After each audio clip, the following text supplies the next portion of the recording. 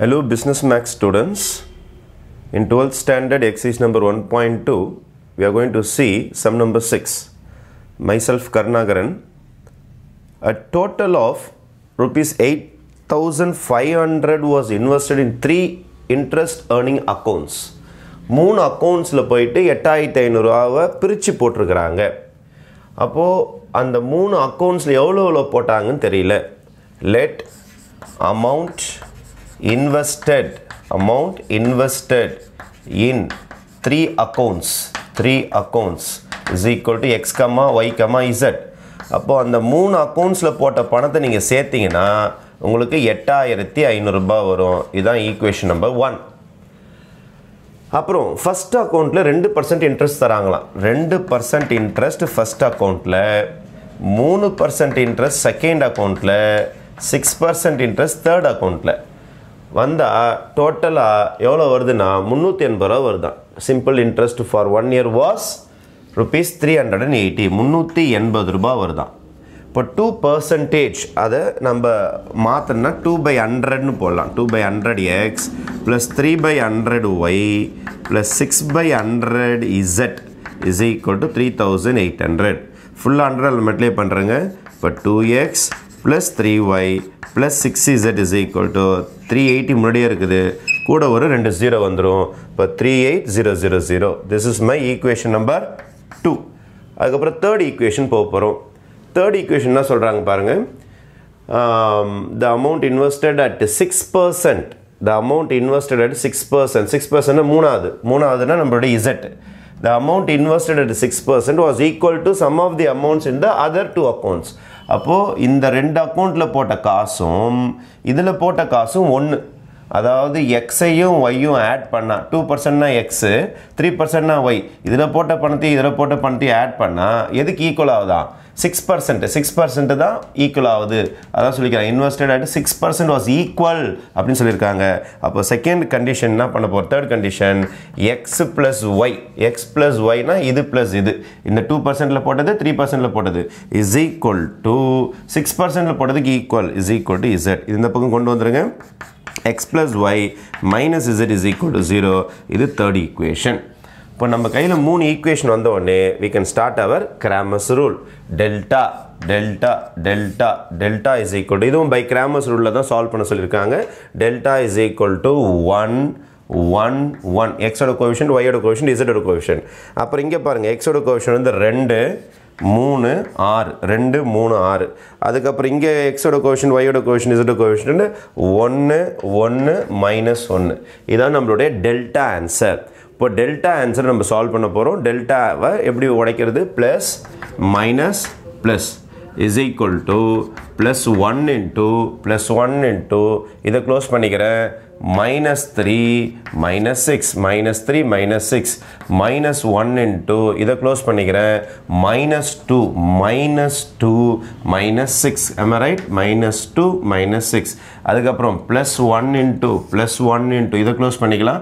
+1 into இதை close பண்ணினா 1 2 is 2 -3 is equal to, அப்போ 1 1 1 -3 -6 சேர்ந்தா -9 -1 into இது ஒரு -8 plus 1 into இதை சப்ராக்ட் பண்ணீங்கன்னா 2ல 3 போச்சுன்னா -1. அப்போ இதை மல்டிப்ளை பண்ணீங்கன்னா you will be getting -9 plus 8 -1. இப்போ -9யும் -1யும் ஆட் பண்ணனா வரும் -10. -10ல 8 போச்சுன்னா answer is -2. This is my delta. After finishing this delta x, கண்டிப்பா இது not equal to 0 தான் வரணும். அப்பதான் Cramer's rule போட முடியும். அதுக்கு அடுத்து delta x னா 1 to 1 எழுத கூடாது. அதுக்கு பதிலா இந்த சைடுல வந்திருக்குது பாருங்க. 8500 இந்த பக்கம் 38000 38,000 கடைசியா இந்த இடத்துல என்ன வந்திருக்கு நமக்கு 0 is equal to 0 வந்ததுனால இந்த ஓரம் 0 வந்துரும் உங்களுக்கு. ரைட்டா? இதெல்லாம் அப்படியே தான் எழுதணும். 1 3 1 3 1 அதுக்கப்புறம் 1 6 -1. இதை பிரேக் பண்ண போறோம். Plus minus plus is equal to plus 8500 into இதை க்ளோஸ் பண்ணிக்கலாமா இதை க்ளோஸ் பண்ணிங்கன்னா -3 -6 கரெக்டா -3 -6 அதுக்கப்புறமேட்டு -1 into இதை க்ளோஸ் பண்ணிங்கன்னா இதை மட்டிலே பண்ணிங்கன்னா -38,000 -6 into 0 is 0 0 0 அதுக்கப்புறமேட்டு லாஸ்டா +1 into இதை க்ளோஸ் பண்ணிங்கன்னா 1 into க்ளோஸ் பண்ணிங்கன்னா 38,000 again 38,000 வருது நமக்கு 38,000 minus 3 into 0 is 0 3 into 0 is 0 இதை சிம்பிளிஃபை பண்ணிங்கன்னா 8,500 into -9 -3 -6 சேர்ந்தா -9 மாறிடும் உங்களுக்கு அதுக்கப்புறம் -1 into இதை சேர்த்திங்கன்னா -38,000 வரப்போதா திருப்பியும் அப்படி தான் வரும் -38,000 0க்கு வேல்யூ கிடையாது விட்டுருங்க அதே மாதிரி இங்கேயும் 1 into 38,000 இதை மல்டிப்ளை பண்ணுறேன் நான் 0 0 9 5s are 45 4 carry 8 9s are 72 76 ஒரு மைனஸ் சிம்பிள் அப்புறம் minus into minus plus 38,000 plus 38,000 ரைட்டா அப்போ மைனஸ் 76,500 ப்ளஸ் 38,000 கூட்டினீங்கன்னா 76,000 அப்போ 76,500லேருந்து 76,000 போச்சுன்னா -500 இதுதான் எதோட ஆன்சர் உங்களுக்கு டெல்டா எக்ஸோட ஆன்சர் இது டெல்டாவோட ஆன்சர் இது டெல்டாவோட ஆன்சர் இது டெல்டா எக்ஸோட ஆன்சர் ஓகே நீங்கள் எக்ஸாம்பிள் கீழே போட்டுக்கிட்டே போகலாம் டெல்டா ஒய்க்கு போகிற நெக்ஸ்ட்டு டெல்டா ஒய் எக்ஸ் அப்படியே எழுதணும் 1 to 1 அப்படியே எழுதிடணும் சென்டரில் யார் வரப்போகிறா 8,500 38,000 இந்த இடம் 0 அப்புறம் இசட் அப்படி தான் எழுதணும் 16 -1 plus minus plus is equal to plus 1 into இதை க்ளோஸ் பண்ணிக்கிறேன்ப்பா இதை மல்டிப்ளை பண்ணிங்கன்னா -38,000 -6 into 0 is 0 அதுக்கப்புறமேட்டு -8,500 இதை க்ளோஸ் பண்ணிங்கப்பா இதை க்ளோஸ் பண்ணிங்கன்னா -2 -6 அதுக்கப்புறமேட்டு ப்ளஸ் 1 into இதை க்ளோஸ் பண்ணிங்கப்பா 0 into 2 is 0 0 -38,000 இதை சிம்பிளிஃபை பண்ணிங்கன்னா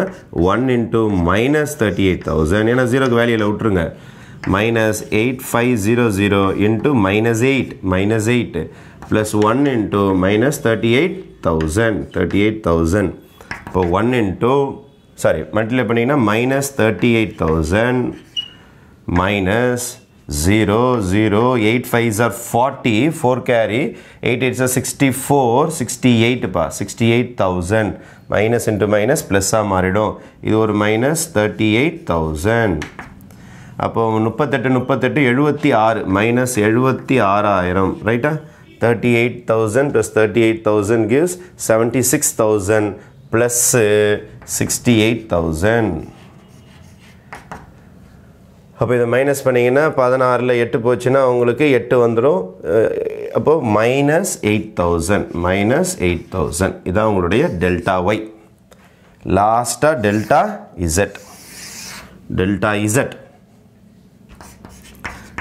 இசட் இஸ் ஈக்குவல் டு திருப்பி எக்ஸோடைய இது அப்படியே எழுதுங்கப்பா 1 to 1 ஒய்யும் அப்படியே எழுதுங்கப்பா 131 இசட்டுக்கு பதில் யார் எழுதணும் 8,500 38,000 and 0 இதை பிரேக் பண்ணலாமா ப்ளஸ் மைனஸ் ப்ளஸ் இப்போ ப்ளஸ் 1 into இதை close பண்ணிங்கப்பா 0 into 3 is 0 minus 1 into இது போட்டிங்கன்னா 38,000 அதுக்கப்புறம்பா -1 into இதை க்ளோஸ் பண்ணிங்க 0 into 2 is 0 -1 into இது 38,000 அதே தான் வருது அப்போ இது க்ளோஸ் பண்ணாலும் உங்களுக்கு 1 க்ளோஸ் பண்ணாலும் 0 -38,000 தான் வந்தது இதை க்ளோஸ் பண்ணாலும் 0 -38,000 தான் வருது ப்ளஸ் 8500 into இதை க்ளோஸ் பண்ணிங்கன்னுப்பா இதை க்ளோஸ் பண்ணிட்டீங்கன்னா 2 -3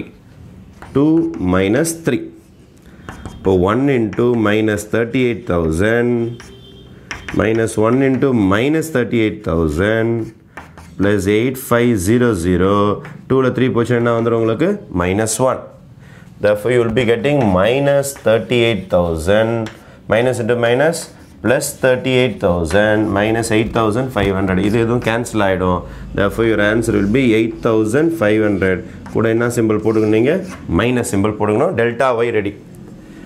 இப்போ finally we have to find the values of x, y, z using Cramer's rule. இப்போ Cramer's rule நமக்கு என்ன சொல்லுது? X is equal to delta x by delta, y is equal to delta y by delta, and z is equal to delta z by delta. By Cramer's rule, x is equal to delta x by delta. What is my delta x? Delta x is minus 500 divided by இது என்ன வந்தது உங்களுக்கு -2. இதை cancel பண்ணீங்கன்னா 250. அதுக்கப்புறம் y is equal to delta y by delta. What is my delta y? Minus 8,000 by -2. அடிச்சிங்கன்னா your answer is 4,000. அப்புறம் z is equal to delta z by delta. Delta z ஓட answer minus 8,500. 8,500 divided by 2. -2. இப்போ minus cancel ஆகிடும் உங்களுக்கு. 4 2s are 8. திருப்பி 2 2s are 4. திருப்பி 10 50. 4250. அப்போ amount invested in 3 accounts சொல்லிக்கிறாங்க. first accountல rupees 2,500 invest பண்ணிக்கிறாங்க. second accountல rupees 4,000 invest பண்ணிக்கிறாங்க. third accountல rupees 4,250 are the monies invested in 3 different accounts. Okay, இது Cramer's rule யூஸ் பண்ணி போடுற problem. Thank you.